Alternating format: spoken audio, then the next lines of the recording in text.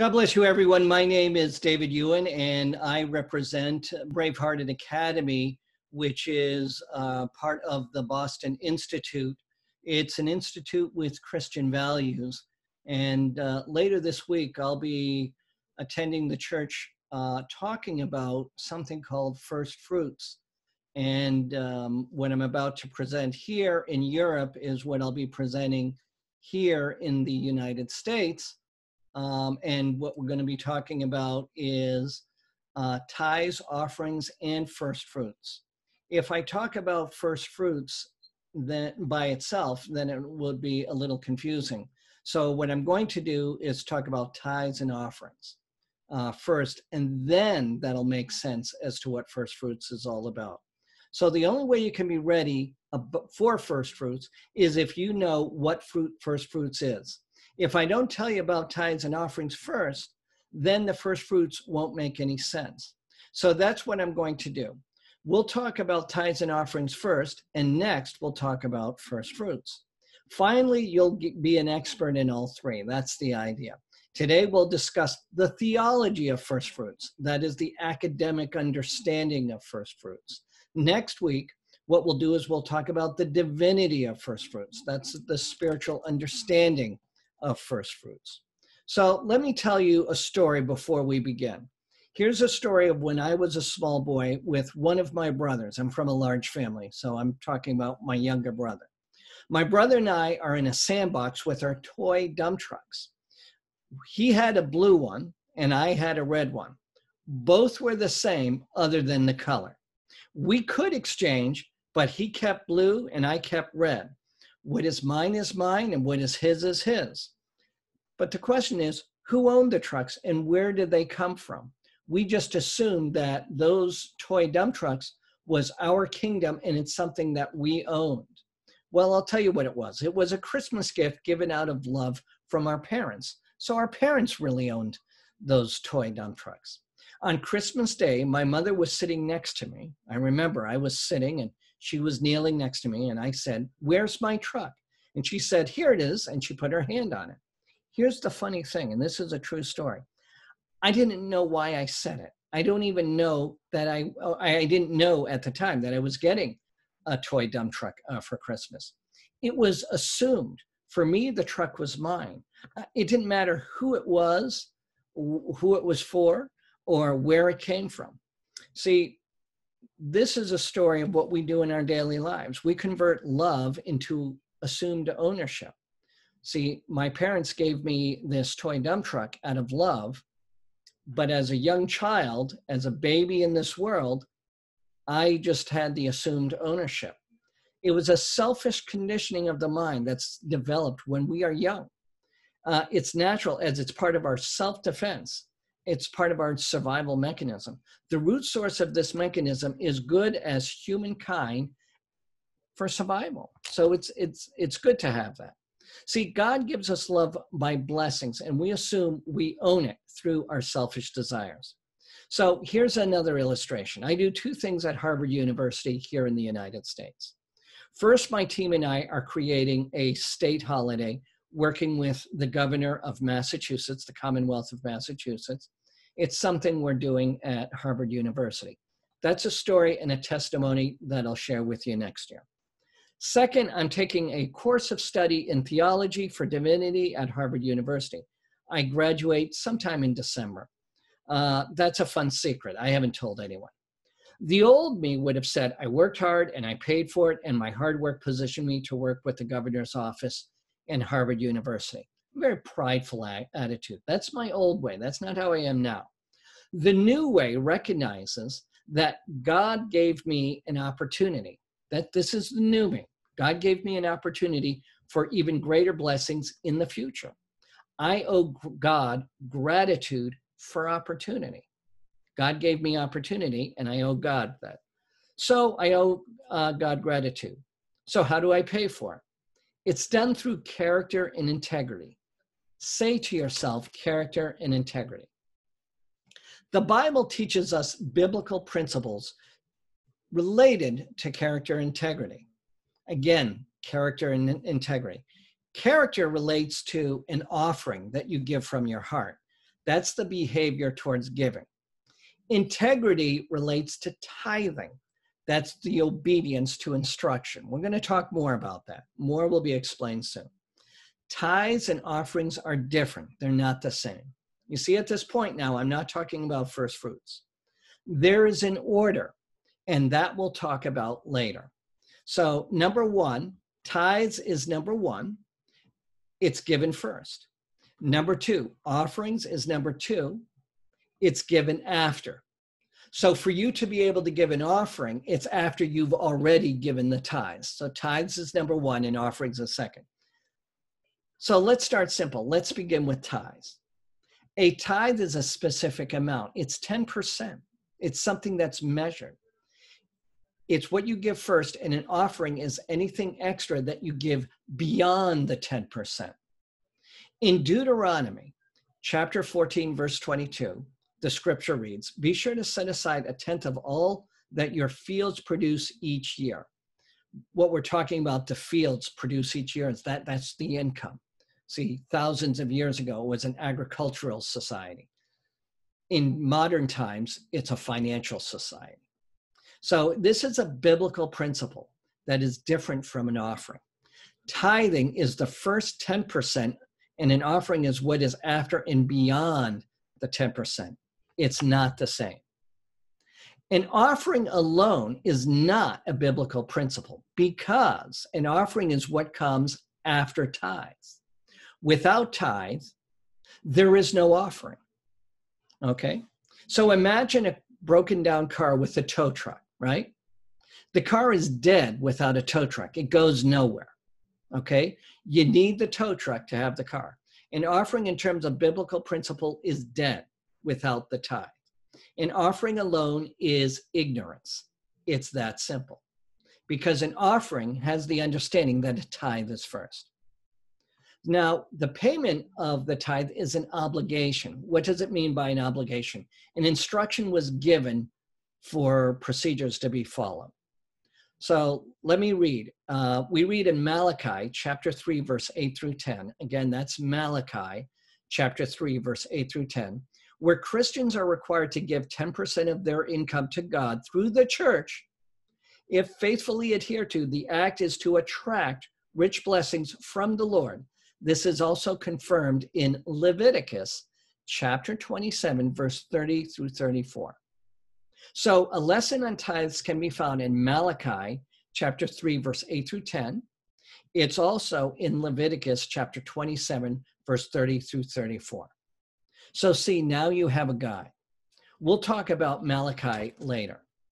So tithing is a form of obedience because it shows God you trust him, not money to provide.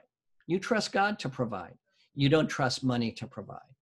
Again, tithing is an act of obedience. Worship, on the other hand, is ministry unto the Lord. I'm going to say that again. Worship is ministry unto the Lord. You cannot minister to the Lord with your money. He doesn't need it. What the Lord needs is your obedience.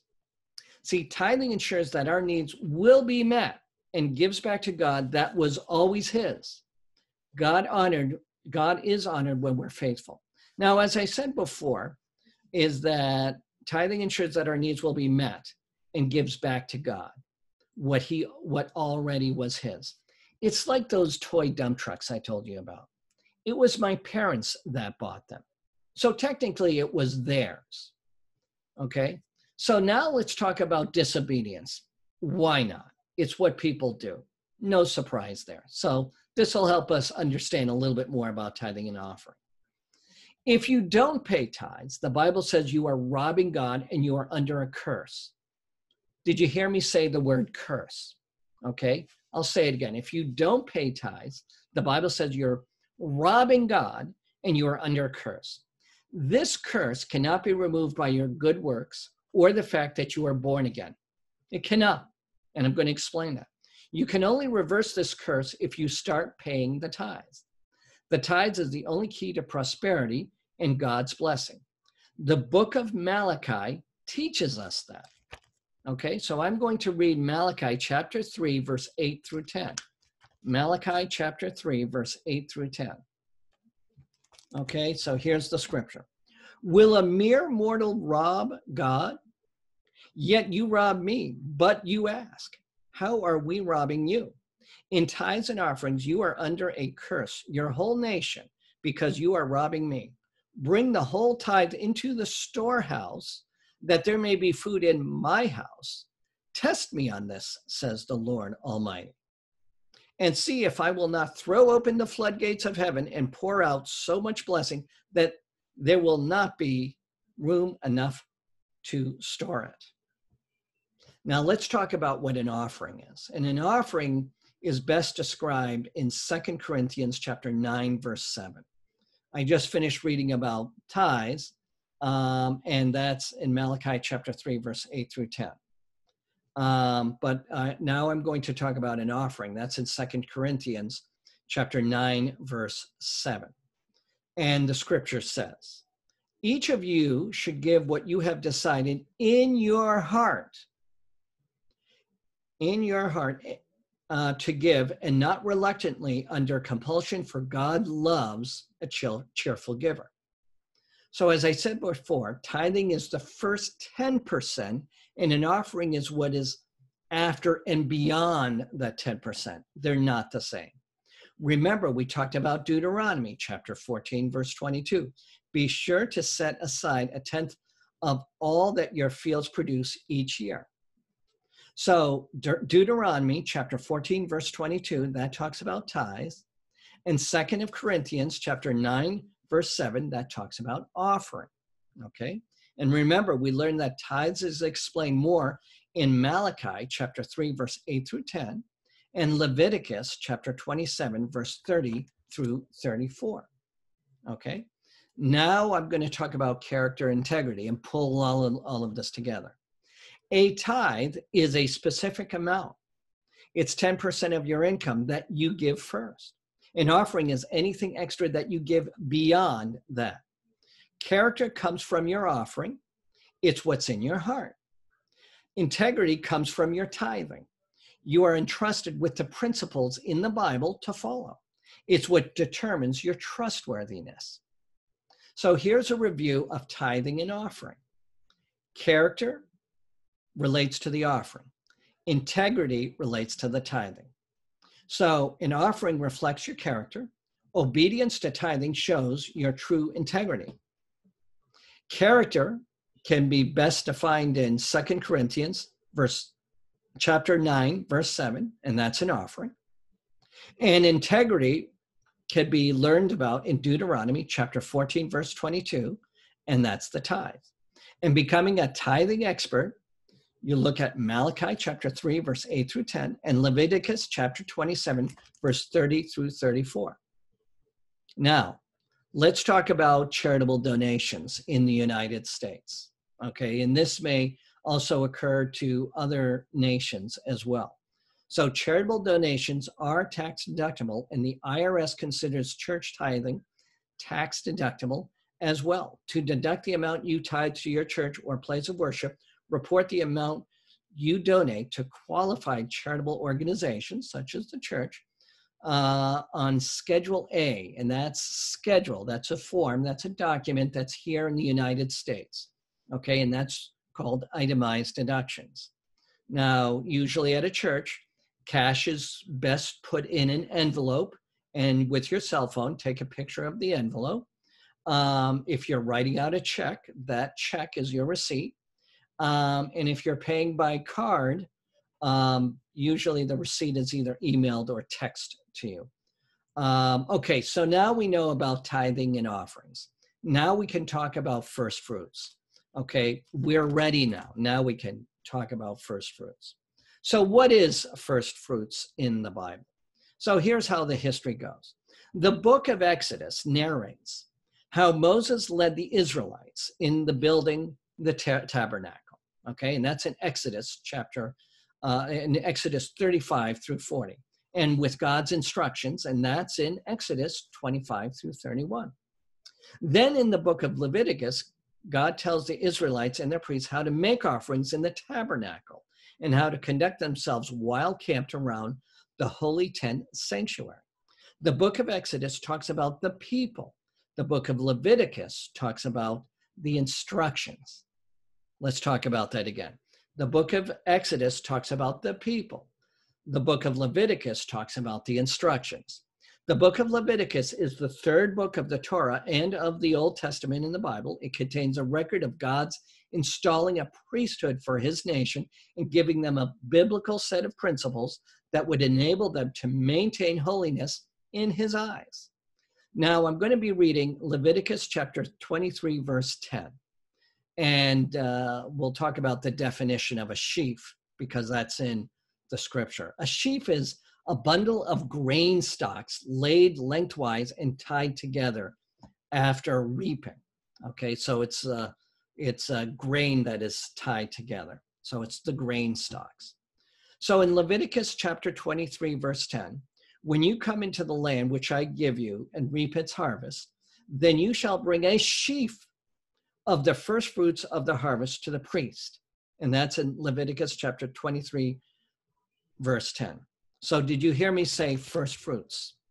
So the concepts of first fruit is rooted in biblical times when people lived in an agricultural society. Harvest time was significant because that was when the hard work the farmers had poured into their crops all year began to pay off. They were literally reaping what they sowed. That's the phrase that you hear about, reap what you sow. So God called his people to bring the first yield, the first early portion of the harvest, the first fruits. This was demonstrated that the Israelites, that they had obedience and trust and reverence to God. Back then, there were plenty of rules associated with making first fruit sacrifices. They had to be brought to the temple priests. No other crops could be harvested until after the first fruits were presented. I'm going to say that again. That's why it's called first fruits. No other crops could be harvested until after the first fruits were presented. So the first fruits was the best of the selection because it wasn't the last scraps left over. It was a very complex process. That is why it has become ceremonial. So the delivery or the bringing of the first fruits to your priest or to your pastor or church leader is ceremonial because it's not a routine. It's not something that happens every week, okay?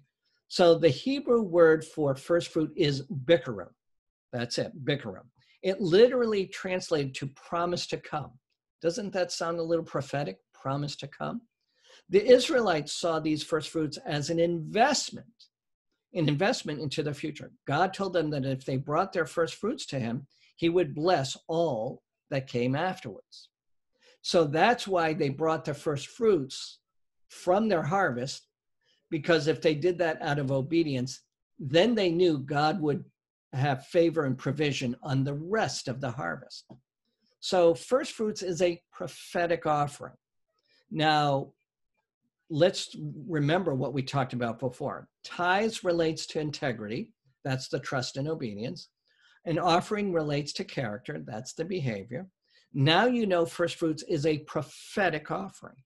That's how the three are different. Now let's talk about first fruits in the Bible. Honor, and you hear about it in Proverbs chapter 3, verse 9. I was about to read it. It's Proverbs chapter 3, verse 9. Honor the Lord with your wealth, with the first fruits of all your crops.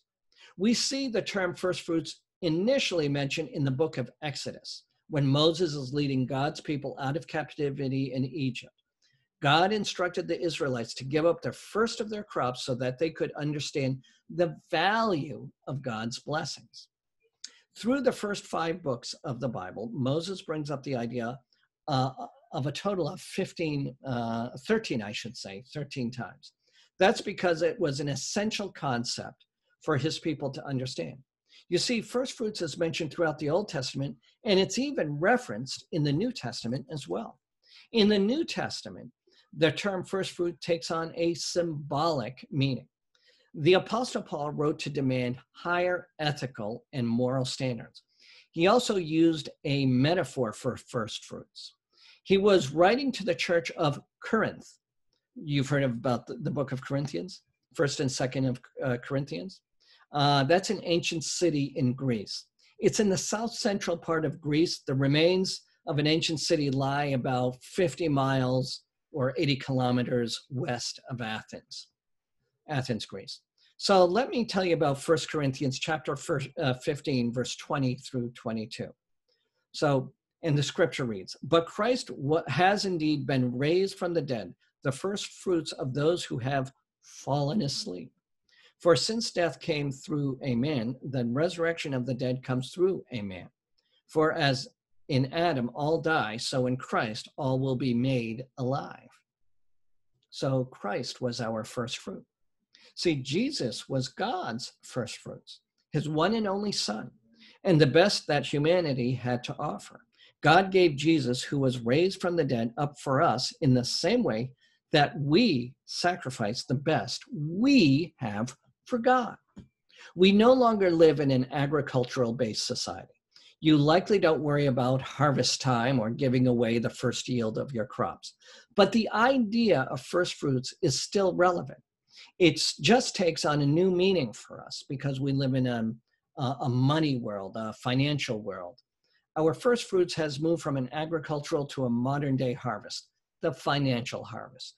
Today, you sow the seeds to reap a financial harvest in your bank account. So your farm fields is your bank account. That is the farm that you manage. Now, I'm going to take a moment and talk about the difference between first fruits and tithings. Ezekiel's ministry, you've heard about the book of Ezekiel. Ezekiel's ministry was conducted in Jerusalem and Babylon in the first 3 decades of the 6th century. He held that each man was responsible for his own acts. As a prophet, he focused on the responsibility as it relates to the future. Be responsible for your acts today, and that will determine your future. Okay? That was the major message from Ezekiel. Before the first surrender of Jerusalem, he was a functioning priest and prophet. We're talking about Ezekiel. He was among those deported to Babylonia. The town of Babylon was located along the Euphrates River in present-day Iraq. That's where it is. I always have to check that to see where the stories of where in the map it is in the Middle East. So I'm going to read Ezekiel chapter 44, verse 30. And the scripture reads, "The first of all first fruits of every kind and every contribution of every kind from all your contributions shall be for the priest. You shall also give to the priest the first of your dough to cause a blessing to rest on your house." And that's Ezekiel chapter 44, verse 30. First offerings are typically an annual gift to the church done at harvest time. Because we're not actually harvesting crops, the harvest can mean different things to different people. Perhaps you just got a bonus at work. Maybe you just received a huge tax refund check. Maybe you got a good deal on a contract. And for our American partners, maybe you save 15% or more on car insurance by switching to Geico. That's an inside joke here in the United States. So these are all harvest time moments. That's what we're talking about. These are harvest time moments when your hard work paid off. These are also great opportunities to turn back to God in gratitude for the blessings. You see, whenever you decide to make a first fruit offering, the important thing is that you do it freely with no guilt or obligation, okay? This is supposed to be a celebration of all that God has done for you. It's a kind of worship that you can use to support the work of others. A first fruit offering is our opportunity to give and beyond the regular tithes. Making our first fruit offering opens us up to allow God to work in our life. When we approach God with open hands rather than clenched fists, it makes it easier for him, excuse me, it makes it easier for him to give us more to work with. Giving of our first fruits reminds us that God is our ultimate priority. It's not the money. It shows God that we are obedient to him and that we can be trusted with more.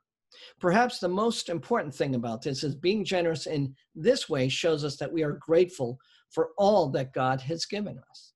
See, first fruits are an offering to God of the increase in income that we receive.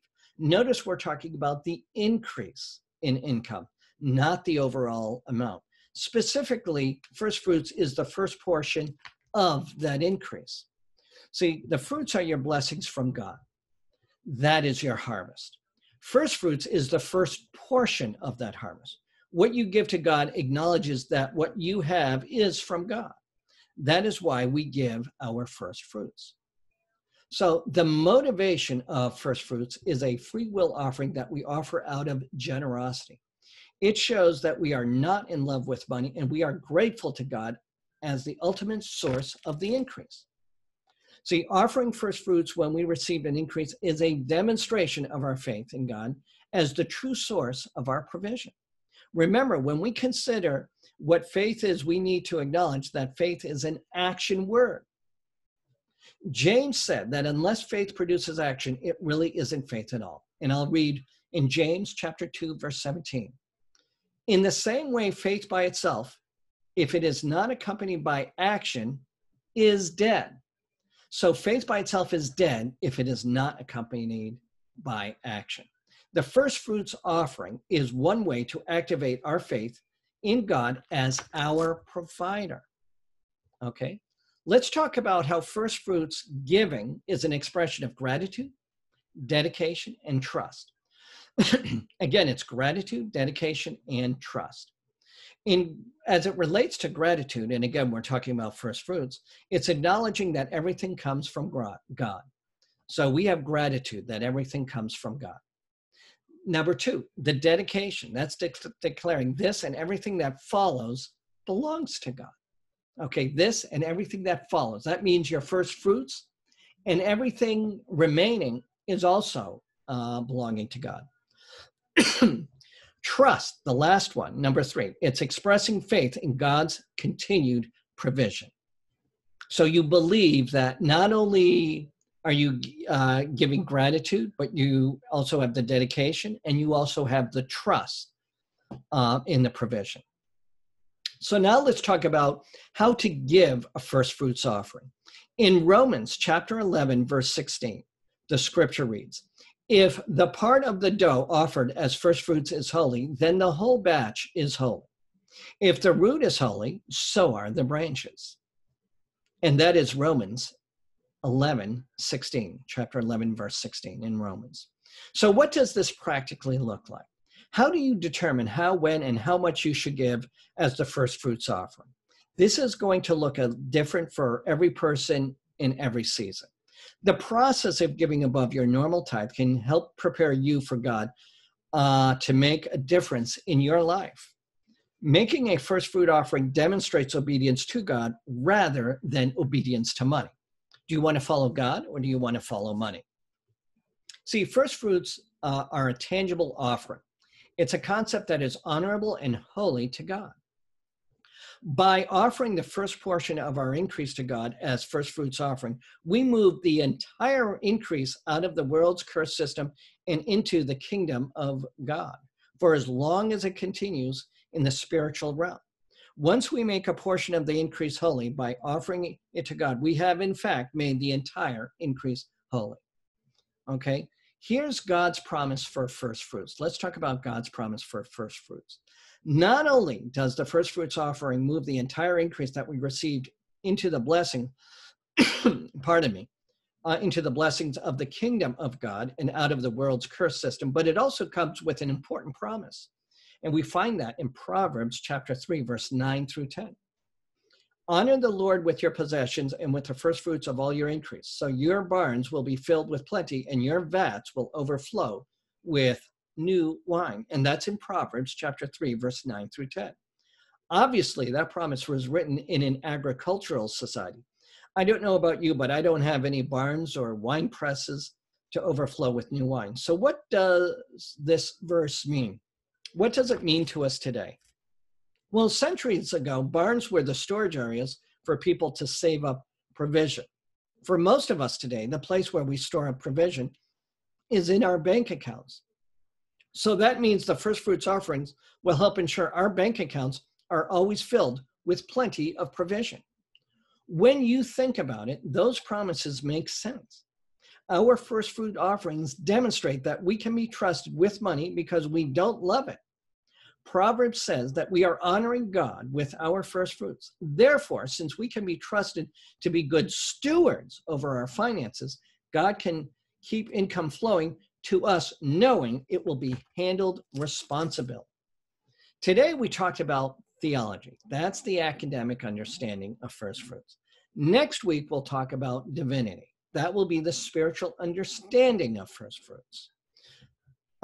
We learned about tithings and offerings and how it relates to character and integrity. Once we got that out of the way, we talked about the first fruits by giving history to it and apply the meaning with today's understanding. So that is a little discussion of first fruits. I thank you for joining me. My name is David Ewen, and this is EPN News.